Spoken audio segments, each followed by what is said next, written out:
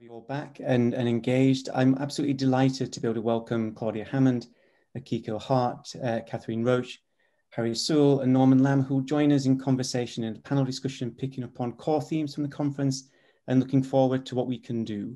Your engagement throughout the conference has been absolutely wonderful. And I'd just like to ask one last time, if when we're finished with the conversation, if you could just stay around for a little bit longer so that we can round up and provide details of how we can all remain engaged. But for now, it's my pleasure to introduce Claudia Hammond, who will in turn introduce and chair our panel this afternoon. Claudia, who I'm sure is well known to many of you, is an award-winning broadcaster, author, and psychology lecturer.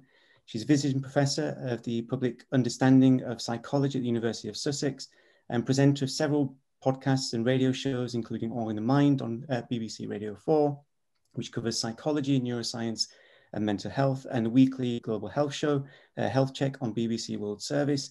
Claudia also writes a regular column on medical myths for BBC Future, a latest book, The Art of Rest, which examines the science behind our struggles to relax and rest, particularly relevant in these challenging times, has recently been published. And she's also the author of Mind Over Money, Time Warped, and Emotional Roller Coaster. So Claudia, delighted you could join us and chair this afternoon's panel. Thank you. Thank you, Craig, and thank you so much for inviting me. Hello, everybody. I'm really delighted to be here at a conference on such a crucial topic. We've got a great panel and we've got almost an hour to discuss a lot of the themes that I know have been coming up over the last couple of days. And we want to focus on what can actually be done next, what can be done right now to start to improve mental health in the future. So partly I'll be asking the panel for their thoughts, but we very much want to hear your questions. I've got those that you've already sent in, so thank you very much for those, but do add more questions in the chat if you want to. There are various themes which I'm sure we're going to discuss as we go along. Such as poverty, other sorts of disparities, resilience, and also the policies that can make a difference in practice. So don't worry if you're asking a question now, it may well come up later because we're sorting those into themes as we go. But let me introduce our panel. We've got a really great panel today. We have Akiko Hart, who is the CEO of the National Survivor User Network. She's previously worked as the Hearing Voices project manager at Mind in Camden and as director of Mental Health Europe. And she's a trustee of many places, including the English Hearing Voices Network and National Voices. Thank you for joining us, Akiko. Sir Norman Lamb is also joining us, who is now the chair of the South London and Maudsley NHS Foundation Trust, was of course Health Minister from 2012 to 2015, has been a campaigner for, I think it's fair to say, decades now, and as a minister introduced the first access and waiting time standards in mental health care for difficulties such as depression, anxiety, and a first episode of psychosis. And his knighthood in 2019 recognised his public and political service and his contribution to mental health in particular. And we're also lucky to have Hári Sewell, who has a lot of experience, a wealth of experience in operational and strategic leadership in health and social care. A social worker by background with nearly 30 years experience. He's held all sorts of different senior roles within social care and the NHS, in central government, regional services and local services. And he's the founder and director of HS Consultancy, but he is also a writer and a speaker. I'm sure many of you will have come across in his specialist area of social justice, equalities and ethnicity, race and culture in mental health. He's also senior visiting fellow at the University of Central Lancashire, so welcome to you too. And we're not only focusing on adults, children's wellbeing is of course crucial and has long-lasting effects, as I'm sure you've been hearing a lot about in the last couple of days. Catherine Roche is the chief executive of Place to Be, the well-known children's charity which works in schools with children and teachers and families to improve mental health, and the organisation has grown a lot in her time there.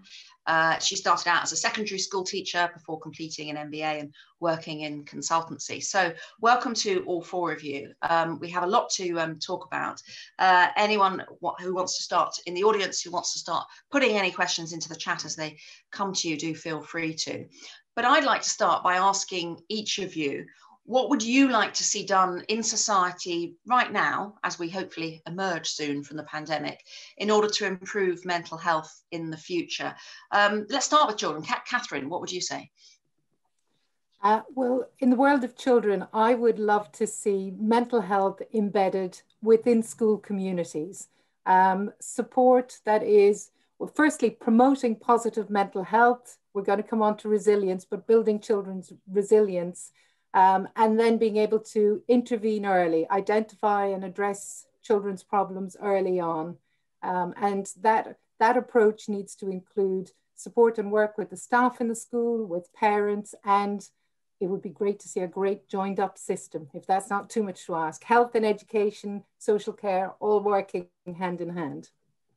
Great, thank you for that. And Hári, what would you say? For me, the priority would be to see an investment in changing the dialogue around what mental health is. I think whilst we consider it to be a pathology inside people's heads, and that's the dominant discourse, we continue to passport the problems in society onto psychiatry as a discipline. So changing the narrative, which is what we're kind of starting to do here, but a massive investment in that would then open lots of conversations about the traumas people face in their everyday lives. And so how would you go about doing that in practice? If you could have this massive investment, how would that investment change things? What would you actually do to change the narrative? I would include, so for all services who provide direct services in a crisis, I would equitably match the funding so that they can do work in preventative, but not just in the kind of traditional public health preventative model, but in the kind of restructuring of society in the way that I spoke about. So that's how I do it, because the people who are providing direct services have a lot of insight into the consequences of social inequalities. So therefore, they might be best placed to then articulate what needs to be done on the ground. Akiko, that sounds very much like your area. What would you say needs to be done? Yep, very much agree with what Hári said. So I think one of the challenges we face here is how broad, how unhelpfully broad the term mental health is. It covers children and young people, older people, veterans, the general population. It's an incredibly wide policy waterfront. And I think what tends to get oxygen, what tends to get funding is dictated by what feels most deserving, what feels easiest to understand, what feels easiest to fix. And of course, that creates and exacerbates huge inequalities within the field. So I think from my perspective, the single most important thing we could do in the UK right now in mental health would be reforming welfare and social security. So quite specifically, for example, extending the universal credit uplift to legacy disability benefits, more broadly removing sanctions and conditionality, and kind of looking at how the welfare system is currently punitive and creates in itself, I think, anxiety, shame, and distress. And this, I think, is super tricky because we tend to think in silos, don't we? So that in the UK, that reads as a DWP, a Department of Work and Pensions argument, as opposed to a Department of Health and Social Care one. And it's really politically unpopular because it's become a really divisive issue in this country for a number of reasons. So I think it's a really good example of where if all the players in mental health coalesced around this issue, I think you might see some traction. But that's not happening because it's seen as out of scope, it's seen as difficult, and it's seen as political. So Norman, what would you say? Is it possible to do something that is seen as political and seen as out of scope? You, of course, have had a go at doing this as Health Minister. Well, I think you face the prospect of violent agreement on this panel in many respects, because I totally agree with the points that have been made. What I'm conscious of is that over the last 10 years or so, we have made quite a lot of progress in terms of sort of getting mental health out into the open, accepted, talked about, harder to ignore. But the default position too often is treatment services. You know, the solution is to invest more money in treating people. And this goes directly to Hári's point.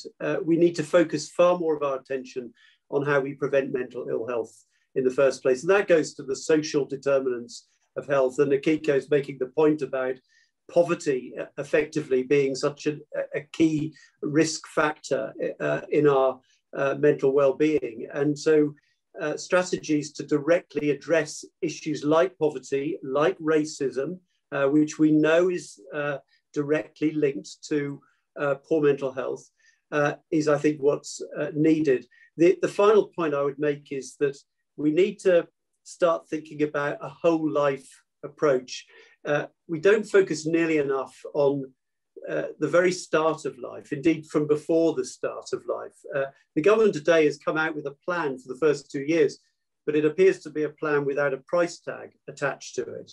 But actually recognizing that our chances in life, our opportunities to flourish, start at what happens to you in your first 2 years of life. And the traumas that many children experience in early childhood, and seeking to confront those and to seek to prevent trauma happening in childhood seems to me to be a good step that we could take to reduce the burden of mental ill health in society. And what is it that has stopped this happening so far? We have known about the causes of mental ill health for a long time now, and we've known that structural inequality makes things worse. We know about the social determinants of health now. So it's not as if these are sort of brand new findings. What's stopped changes being made? Hári, what would you say? I often quote from Tyson Yunkapora's book, Sand Talk, where he really outlines the notion that violence is distributed, that every society and every system contains violence, but it's distributed. So the more privileged we are, the further away we are from the violence. So you kind of think about our technologies, our mobile phones, we love our devices, but actually in the Democratic Republic of Congo, there are people dying and whole communities being decimated so that we can benefit. And we don't have to see that. We let companies deal with all of that on our behalf. So I kind of think that's part of the reason, is that because we don't see massive clusters of inequality, it doesn't seem as acute, because that violence that is leading to it is so diffuse. So I'm aware, whilst I've got the mic, that people know I do the work in racism. And thank you, Norman, for introducing racism as an aspect of trauma. And I kind of didn't want to say that at the start because I didn't want to be the only person to bring it up. So I'm really appreciative. But what we do know is that the inequalities faced by people of color have been known for at least 5 decades. And somehow, I think the system perhaps believes that there's something culturally determining it, or there's something biologically determining these inequalities. So therefore, though we try and attend to these inequalities, somewhere in the perhaps consciousness, but unconscious, we think, well, this is something about them, and no matter what we do, we're never really going to be able to solve this. And I think what is required, and I use racism as just one example, what is required is for us to really grasp that link is so inextricable between forms of violence in society, whether it's to do with race or gender or sexual orientation or any aspect of identity, and the impacts. I don't think it's clear enough in people's minds. So I think more work on, and I know it's not just about statistics, but enabling people to see it as a causal relationship. It isn't just correlated. And there's been a lot of talk now with the pandemic on building back better and taking this as an opportunity not to just go back to things exactly as they were, but to try to improve things. I wonder whether any of you think that means that this is a time when more radical solutions might be acceptable to people and championed by people that wouldn't have been considered if there hadn't been a pandemic and we didn't get to this stage of saying, maybe let's start again.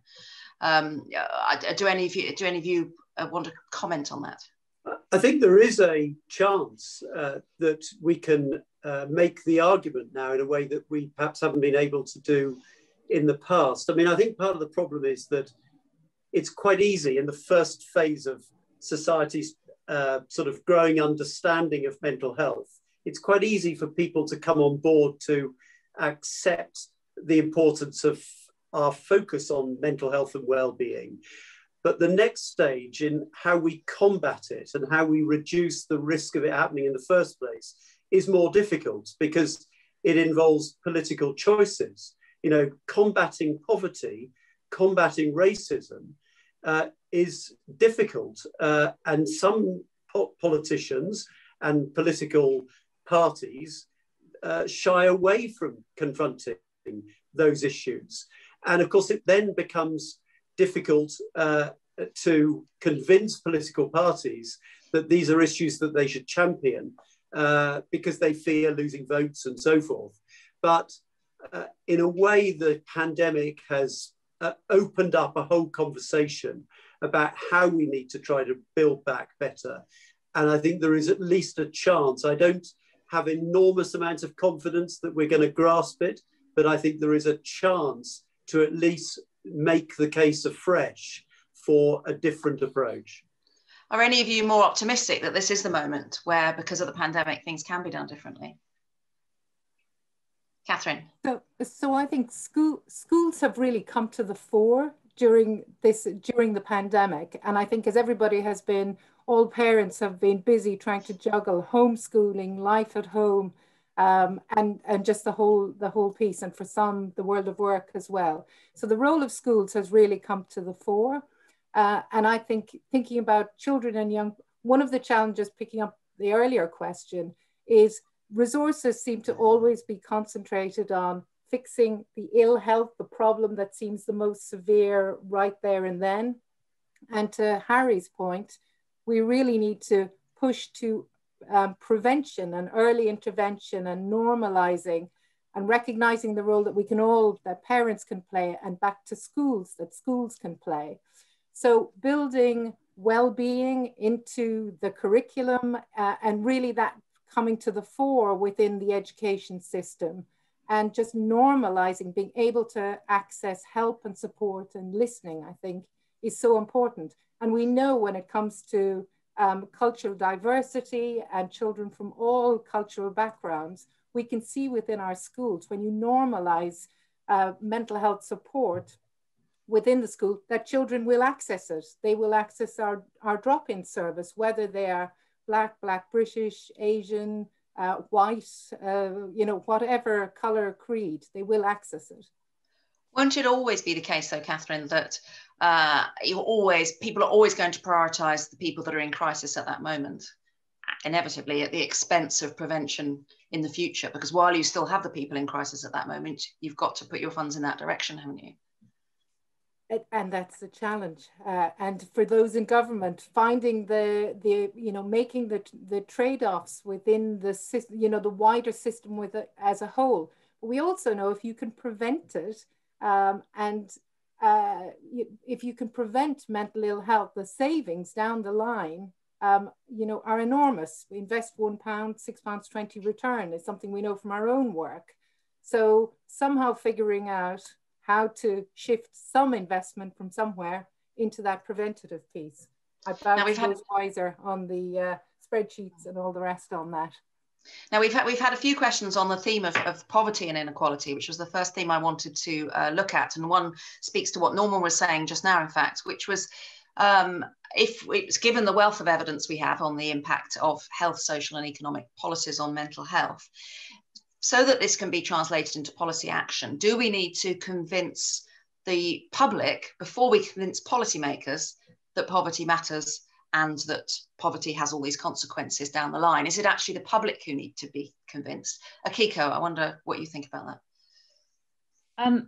So I suppose I think for me, one of the issues here is that whilst perhaps decision makers in government and actually perhaps the general public might agree with some of these causes, that poverty can be, a causal or contributing factor to mental ill health, I think the solution to the problem will depend on where you sit on the political spectrum.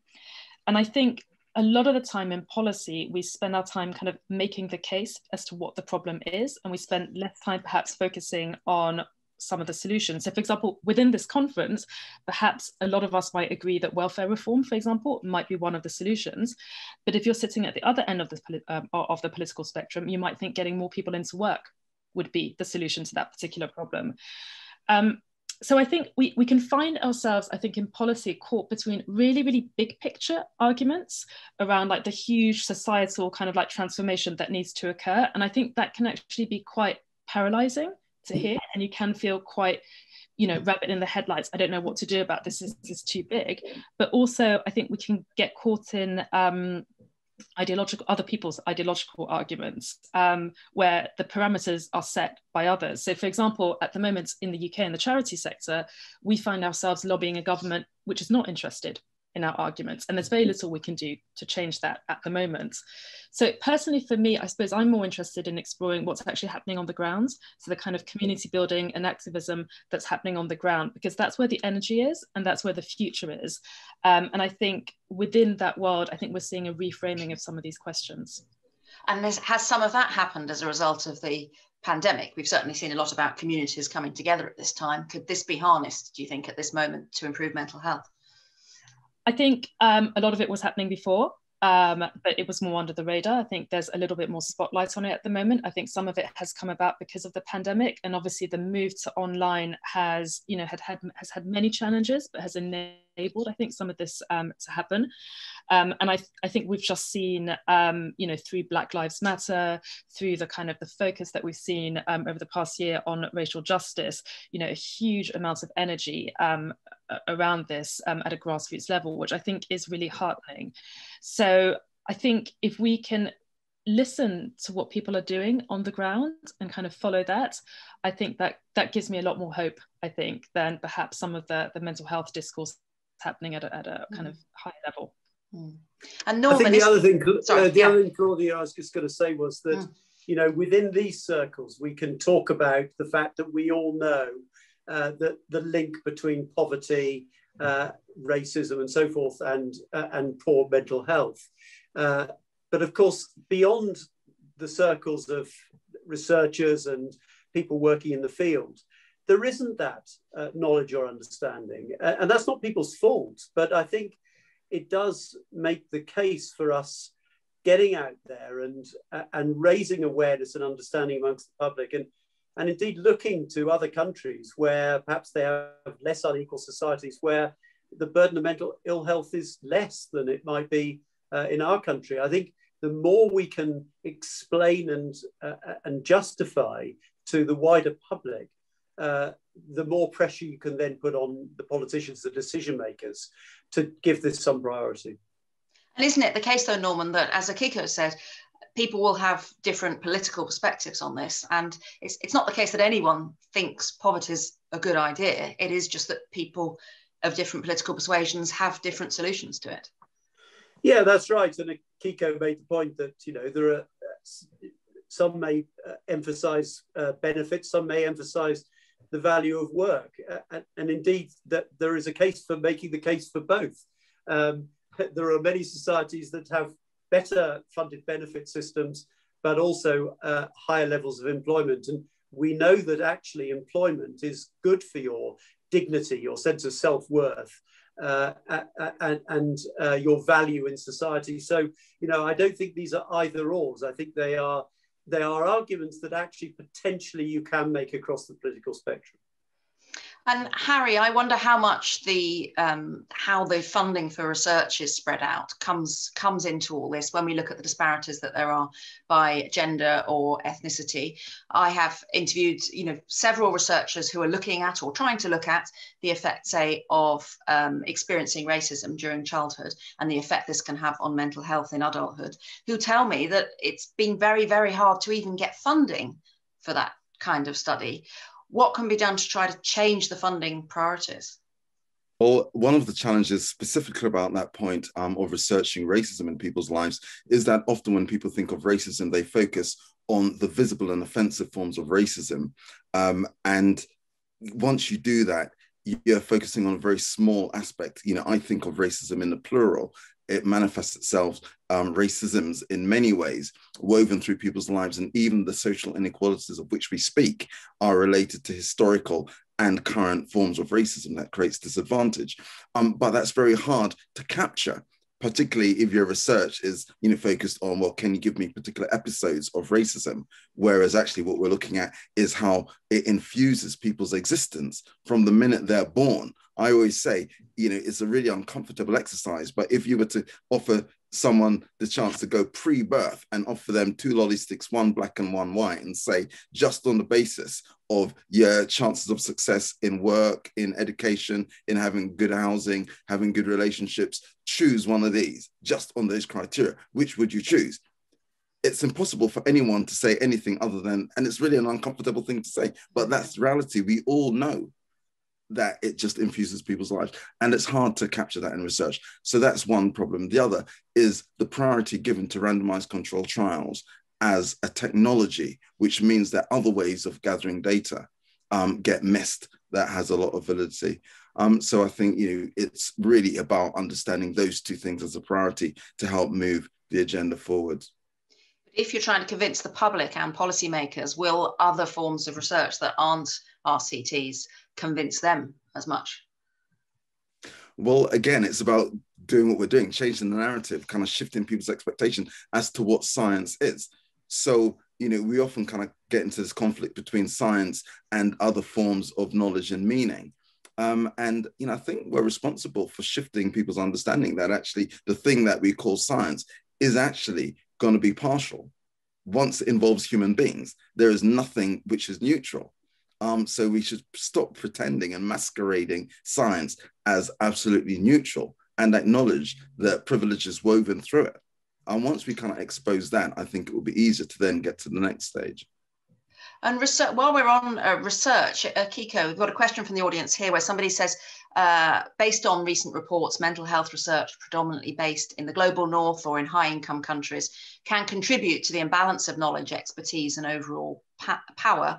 What are your thoughts on creating authentic, concrete steps in decolonizing mental health research or redistributing power to other low and middle-income countries, but without that being tokenism? That's quite a challenge, isn't it? Yes, and I'm not sure I'm the right person to answer this because I'm not a researcher. And, it's interesting, isn't it? Just kind of following on from what you said, Harry. I mean, I look at a lot of research that's produced and I think, well, who commissioned this? Who thought this was going to be useful? I think there are huge problems in mental health research in terms of the field being really siloed. People not talking to one another. I think really poor kind of like connection with people and communities. And just like poor dissemination, and you've got examples of like really good practice, and like for example, mental health. Andre, kind of shout out to you. He's tweeting this. He's disseminating kind of research and making it much more accessible. So there are good examples of that, but a lot of it is very siloed. It's very white, and I think academia more generally is super white and institutionally racist, and that whole sector is really precarious. And I think it's so I think all of these issues play out on a global stage, and that's why we have some of these disparities, but I think they also play out at a national level as well within research. And what to do about it, I don't know, because I don't know how to influence the funders of research, but maybe someone else might have a better sense of that. Norman. But there should be stricter conditions on the funding of research to ensure that the samples are properly representative of society, because just as Akiko said, too often it's too white. But at the early stages of COVID, I wrote together with a number of others to the Lancet because some research that had been published showed actually that the samples that were being used were completely unrepresentative and missing out absolutely key groups that may well be suffering more than others. So, the research funding bodies, the public research funding bodies, should be imposing really strict requirements on research carried out, that they are genuinely representative of society.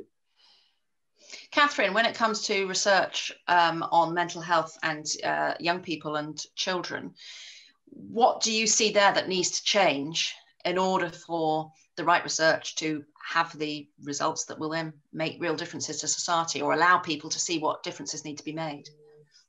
Well, I think this is a field where there's lots more for us to learn. So I'd start with the need to continue to do more, and it's something that a place to be over the 25 plus years.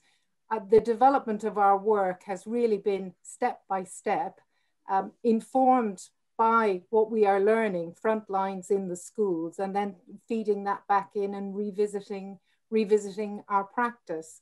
I think there's more to learn about the needs of children, the whole range of needs that children present, and then specifically which interventions can work and be most effective for which children. So if I take an example of conduct disorder and working with children with challenging behavior, we know that this is an issue that that if it's not addressed, this becomes hugely costly as it goes on into society. A child can become excluded from schools, you enter the criminal justice system, and just the costs begin to spiral.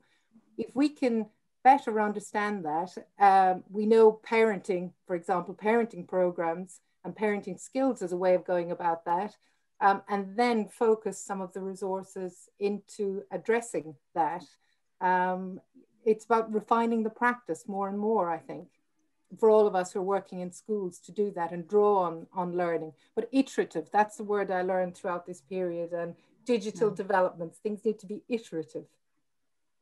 And we've got various questions that had come in on resilience and well-being, some interesting ones here that I'll be interested to know what you make of. Harry, let me put this one to you, but others may want to pitch in too. This person asks, how can more people live meaningful lives and not just as poorly paid carers for relatives, to refresh them and help them feel better valued and part of where they live? Because too many in longer term receipt of welfare benefits have been damaged in the workplace. What can be done so that people's lives can feel more meaningful? Right, so this is kind of radical in response to that question. But so far, a lot of our conversation has been on the people who are at the sharp end, the receiving end of disadvantages because of many social ills. We've already established that.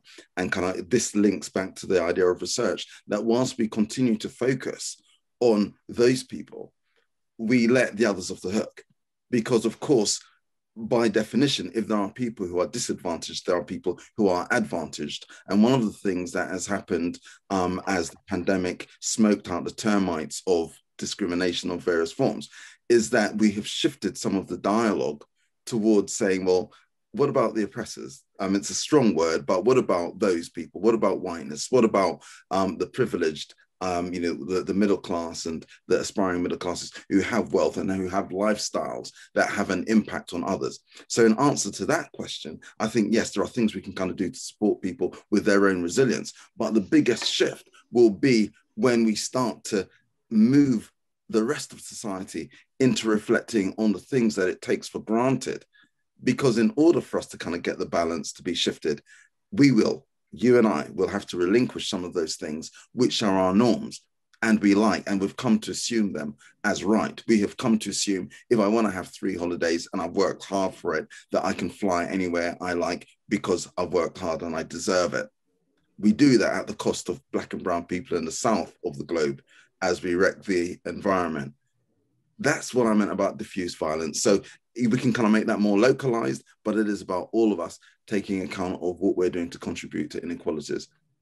Just the very word resilience, blame things again on the individual. I noticed there was one comment saying, why should children be expected to even develop resilience and be resilient? Catherine? Well, I think about well-being. I think that's a good point. Why should we have to think about it? School should be a place where children can engage in learning, can engage positively, and we need to change the environment within the school so that's just part of how it is, rather than in some cases a huge focus on academic outcomes. It's part of growing up, the whole child, with creativity, with enjoyment and engagement in physical activity and sport, whatever it is that, so a child can be the best they can be with the strengths that they have. And are you trying to teach children to deal with life's adversities better? Because some of those adversities will come along however society changes. I think so. One of the key things that we do is helping a child to be able to ask for help, recognize when they might need a little bit of help, and to be able to ask openly for that. So we run a service called Place to Talk. On average, 1/3 of children in a primary school. So this is from the teeny tinies right up to 11, 12 years of age. On average, 1/3 of children will access that in any one year. It's just a 15-minute session. They'll come with issues around friendships, or it might be bullying, or they want to share a concern from home. But that's totally normalized. And as I say, by children from whichever culture, and they'll come individually or in small groups and then work out a solution. And I have to say, one of the most stunning things I saw was in one of our schools in South London, where children role played Place to Talk at a showcase event. And to hear the children asking those questions, it just really demonstrate how they can, how you can learn those behaviors, and how, and then children grow up with that ability. Catherine, don't we sometimes make the mistake that we sort of create a false choice between, the pursuit of academic excellence and the sort of more sophisticated approach to supporting children that you've described? Because it always seems to me that if you pursue a more sophisticated approach in understanding behavior, for example, which may well be related to the experiences that children have gone through outside school, if we pursue that more sophisticated approach, we actually facilitate learning and the pursuit of excellence for children who are otherwise dumped out of the system and horribly discarded. Absolutely. And we know from the evidence, from the data, that when we support children, they engage better in learning. Absolutely. And then in turn, that delivers the academic outcomes and development and growth of the whole child. So absolutely, yes. And teachers understanding what lies behind behavior and seeing that as a mechanism of how children communicate is so crucial. I think one of the most appalling things that we do in our society is exclude so many children from school as a result of behaviours that may well be related to their life experiences. So we sort of punish children for what they've been through. And of course, the outcomes then, once a child has been excluded from school, are pretty disastrous, particularly for that child in terms of their life chances. But the cost to society of the neglect of that child is incalculable.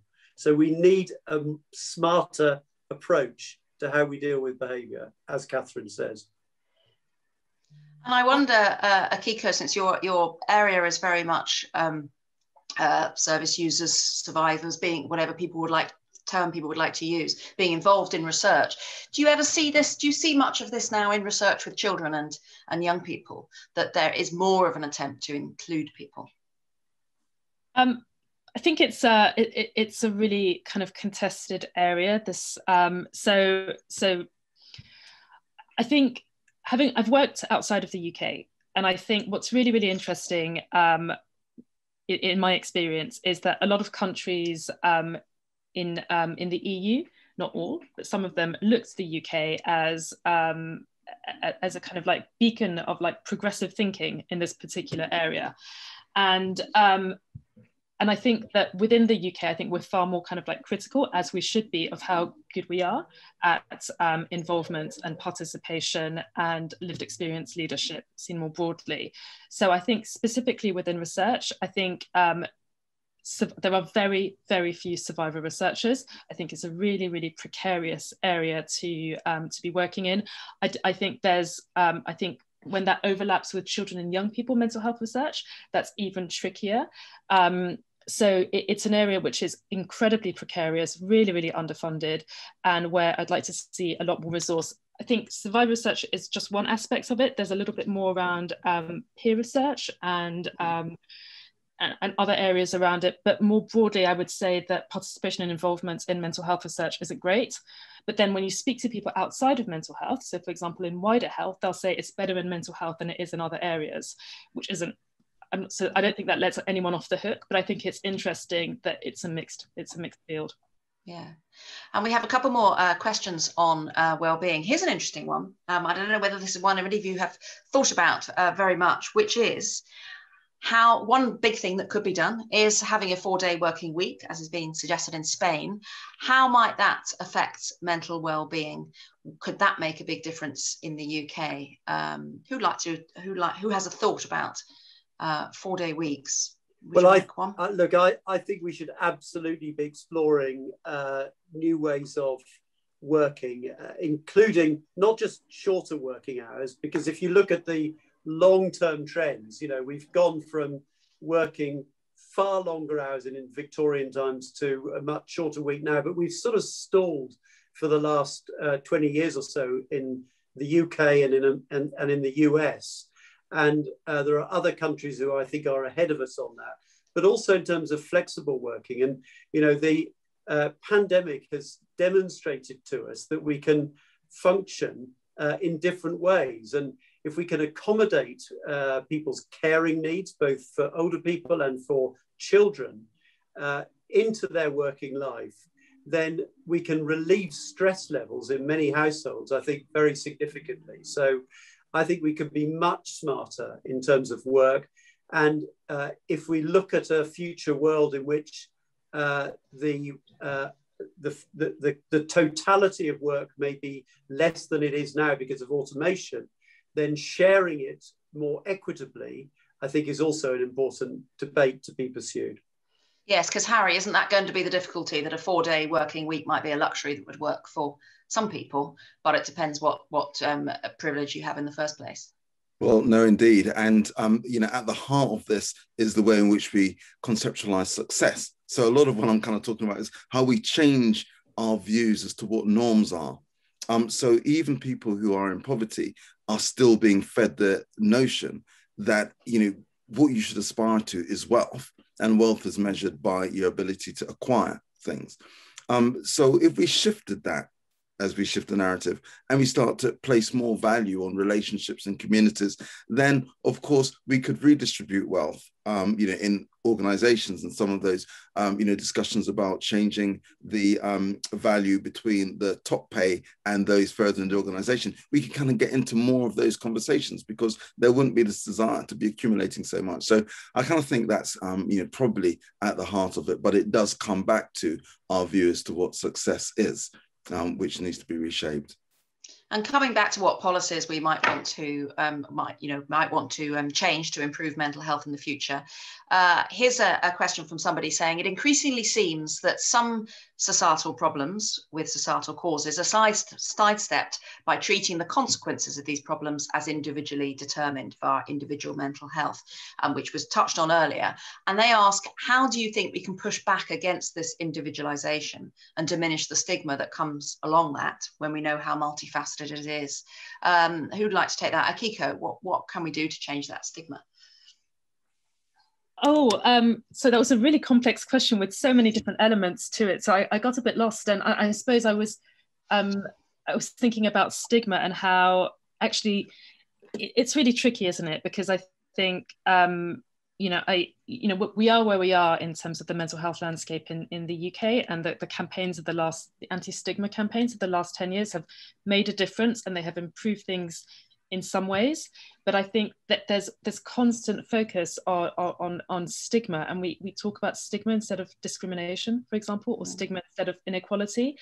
And I think that that's part of the the focus on the kind of the individual rather than kind of the wider kind of like shift that we need. So I haven't really answered the question because I got distracted by that particular word. And so I wonder, Catherine, if it sounds as if what you have managed to do in schools is to make it so that any child feels they can go and talk about their difficulties, but do they still get then put within the individual rather than the situation in society that might have brought them to the stage that they're at? So yeah, I would take it right back to children, because if you get into day-to-day life, which is what it is for children in schools, that's before you start segmenting problems, if you like. So if a child has good relationships with their parents, getting in early before a mental ill health or mental health problem arises. So a really solid, great relationship with their parents. That, in terms of policy terms, what are we doing around parenting skills, parenting programs, support in the early years to give the child a good foundation in life. Then within teacher education, what are we doing around teachers' understanding of child development in initial teacher training? Again, it's normalized. It's not about mental health problems. It is about development of a whole child and a healthy and understanding how a child develops. And so if you get in at that level, it's before you end up segmenting down into the individual problems that occur later on. And Harry, what about once people are adults, how do we stop it being so that their mental health difficulties are made feel as if they're being blamed on them as an individual, when we know how many other things are at play? What can actually be done in practice to stop that? Well, I think that this feels like bookending the conference, because we started talking about trauma, that still in the public mind, trauma is one cataclysmic event, and people recognize that, but don't understand the diffuse nature of trauma. And I often ask, what do you think it is you're seeing? So in our profession, most of the people online, if they see someone who's street homeless, who's addicted to substances, and you walk past, you see the evidence of trauma, and you can frame it as such. That's what you see.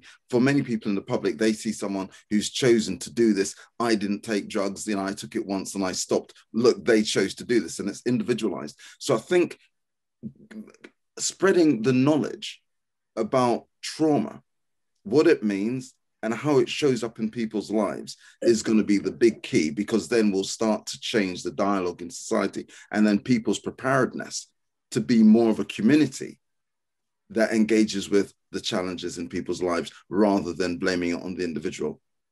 And then there are some good things happening, incidentally, Claudia, because on Monday I spoke at a conference for West Yorkshire and Harrogate, and the whole of their health system is working alongside police and education and social services, local authorities, to understand the importance of trauma and the impact that it has on society. And that whole system sort of approach, I think, is very impressive. It's too early to say whether they will see it through to positive conclusions for that population, but getting that conversation going, I think, is really enlightened. And I would encourage other parts of the country to do the same thing. Yeah, that sounds like an impressive joining up of things there. Now we have an audience member's question here that has multiple parts, all of which are interesting questions, actually. So I'm going to put one of these questions to each of you, because there's at least 4 questions in here, but they're all slightly different. Catherine, let me start with you, because I think this is one that could apply to children. How can we cultivate kinder and more accommodating cultures? I'm guessing that is something you could start at school. Absolutely. Well, I'm even thinking about, we run Children's Mental Health Week. So each year with a focus, and actually one year we had kindness as the theme that ran throughout. And again, just as a way of promoting behaviors around that. It was phenomenal to see, what happens in the schools right around the country. Even this year for Children's Mental Health Week, I still have in my mind image of a little girl wearing a rainbow, and just the kind of the joy of that in her Dress to Express being the theme. So I think promoting that within the school system, absolutely. And this is all these questions are from a young person who also says, how do we shift the focus from description, just describing what's going on, and highlight that expertise is not enough? Akiko, I think that's interesting, that idea of highlighting that expertise is not all of it. Yeah, or perhaps redefining what expertise is and what knowledge is and who produces it. Really, really interesting question. I think there's a huge amount happening, but it's not necessarily where we're looking. So, and there's a huge amount happening that's being led by young people. So I would say let's kind of shift our attention to what is happening. And Harry, they also say, how do we as mental health advocates push for actual on-the-ground work which involves engagement and participation? And how do we collaborate to establish accountable and effective context-sensitive intersectional work? That's a big question. Yeah, I quite like the idea of on the ground, and it kind of goes back to what we were talking about, moving things out of a system with like a silo of interventions to understanding that there are community-based activities. So I was part of a research group in Jamaica when they were talking about closing some of their wards in Bellevue Hospital. And what they did was to go, before they did that, to the communities where people lived and had conversations with consent. with the communities to say, well, actually what it means is that you're going to have someone locally who sometimes will have highs and sometimes will have lows, sometimes will have troubles. And do we kind of sign up to being a community that holds that? And yeah, you know, there's not the kind of wealth in Jamaica in the same way there is here, but to kind of invest in communities so that people know who to call, where the expertise is, to kind of create care, a bit like we did with, you know, dementia friendly or dementia aware communities. Just really investing in that kind of work, I think, is important. And it will be a journey. Sometimes it will work really well and occasionally it won't, but we just need to kind of stick with it and move away from doing an initiative for 3 or 5 years and expecting it to just deliver, when actually what we're doing is trying to shift cultures as well as the fabric of communities. Yeah, so we need to be looking really, really long term, yes, in that case. And their fourth question, I'm impressed with the number of questions this person had. How do young people, this is for you, Norman, this one, how do young people like me contribute to this shift in the whole culture about mental health without having enough expertise or degrees yet? Can young people join in? Young people have to join in, and we have to ensure that it happens. So often, I think things are done. Sorry, so often things are done to young people without hearing their voice, and I think increasingly we're beginning to understand that if we're to change the way services behave, we have to listen to the users of that service, but we're still not good enough at it yet. We in South London, as part of my work at the Maudsley, we've engaged in a whole exercise, a sort of public mental health approach, listening to people in South London, hearing what they see as the challenges, for example, on COVID, and as we emerge from COVID, what are the priorities for our communities? And we're taking a very different approach to what has historically been done. We started by going out and listening to people, and including young people. And on the back of that, we will start to build our response rather than us assuming that we know best. And that is the sort of mindset, I think, that has to change.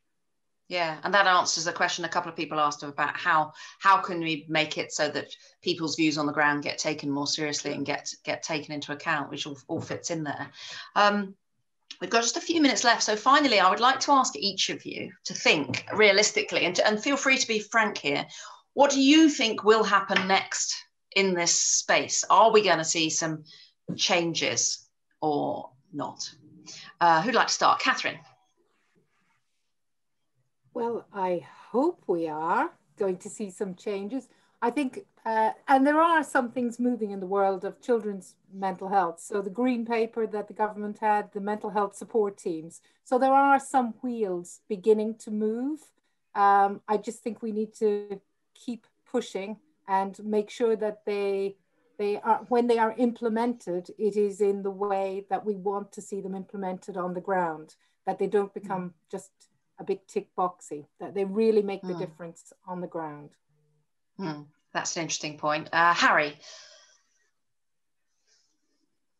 We've seen through history that changes have often occurred when there have been forms of activism of many sorts. And I think as we develop things like the movement for social approaches in mental health that I'm a part of developing, that we'll get collective voices leaning into institutions with legacies like the Royal College of Psychiatrists. There's so much power. You kind of think about the framing of the Mental Health Act and the structures of our systems, they're still designed around medicine. So in order for us to get massive movement, we need for some relinquishing of that power and reflecting on what is knowledge, and all of that we've explored. And it will be through collective action. As I say, with social movements that, you know, might publish papers, hold conferences, shift the debate. So I'm optimistic that we will see progress, because already we've seen the Royal College reflecting on some of the things that have been taken for granted around, you know, the strength of diagnosis or racism in psychiatry, so forth. We're seeing movement on that, and it will continue whilst we push. And Norman, what do you think will happen next in this space? Well, I'm optimistic in the sense that I think there are opportunities. And what I would say is that I think it's up to us all to take responsibility for this. So at the South London and Maudsley, we've chosen to sort of shape a new vision for our organisation, where we explicitly will say that we must be an anti-racist organisation. No, I don't think any NHS organisation has come out and said that before, but I think we have to say it clearly, expressly, that we have a special.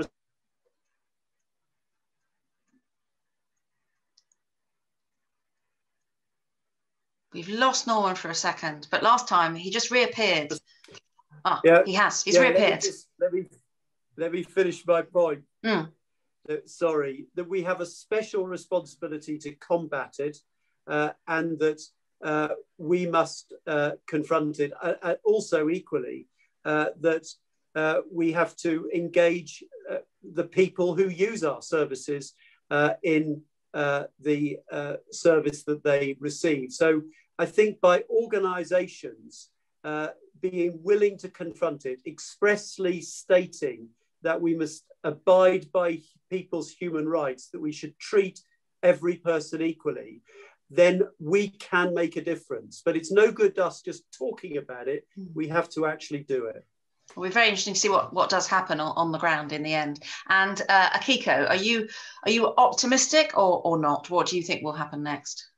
A little bit of both. I think when I'm in kind of policy settings, more and more I feel that what I hear is really out of touch and disconnected.